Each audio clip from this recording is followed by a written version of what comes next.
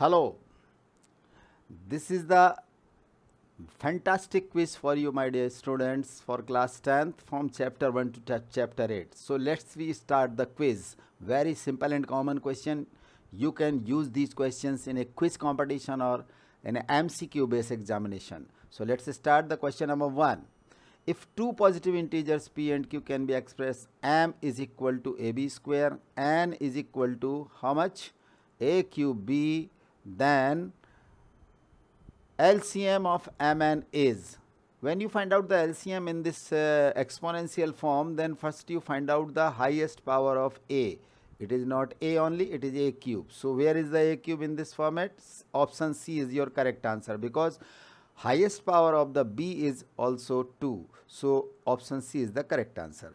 If 1 0 of the quadratic polynomial x square plus 3x plus k is 2, that means x is equal to 2. When you put in this polynomial, then it will be 2 to the 4 and 3 to the 6, 4 plus 6, it is 10. 10 plus k is equal to 0, then k is equal to minus 10. So which option is correct? B option is the correct answer. Graphically, the pair of equation given by 6x minus 3y plus 10 is equal to 0 and 2x minus y plus 9 is equal to 0 represent two lines which are, how to find out? Let's see, a1 upon a2, 6 upon 2, it is 3, minus 3 upon minus 1 also equal to 3, but 10 upon 9, that is not equal to. a1 upon a2 is equal to b1 upon b2, but not equal to c1 upon c2. So line must be parallel because there is no solution. Right now, if the quadratic equation x square plus 4k plus k is equal to 0 has real and equal root, then value of k is, what is the value of k? Let's see, real and equal b square minus 4ac, 4 4 is 16, 4ac, 16 minus 4 into k, 4k is equal to 16, then k is equal to 4. Option C is the correct answer. The perimeter of a triangle with vertices 0, 4, 0, 0 and 3, 0. My dear student, first you find out the distance of this point, distance of this point, then distance of this point. Then you find out the perimeter. Distance formula is root x2 minus x1 whole square, y2 minus y1 whole square. When you add all these three sides in a triangle, then the perimeter will be how much? 12 units. So now next question is n minus 2, 4n minus 1 and 5n plus 2 are in AP. Find the value of n. Yeah, this is the first term a1, this is the second term a2, then this is the third term is a3. So apply the concept of common difference, a2 minus a1, that is equal to a3 minus a2. Then solve the equation, then you will find out n is equal to 1. Okay. If in triangle ABC and DEF, AB upon DE, BC upon EF, then they will be similar. When you see angle B is equal to angle D. Why? Because if two corresponding sides are in the same ratio and their included angle is equal, therefore by SAS similarity criterion, these two triangles will be similar. So the angle, included angle must be equal. So option C is the correct answer.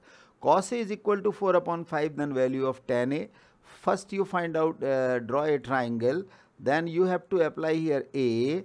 So it is the right angle triangle, 4 upon 5 base upon hypotenuse. Apply the Pythagoras theorem, perpendicular will be 3. So what will be tan A? Tan A will be 3 upon 4. Which option is the correct answer? 3 upon 5.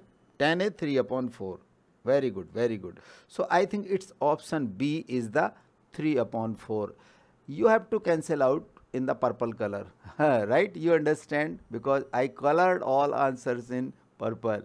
So next question is the assertion and reasoning. My dear students, in this year Cbse introduced again assertion and reasoning question. There will be 2 or 3 questions in the Cbse board examination.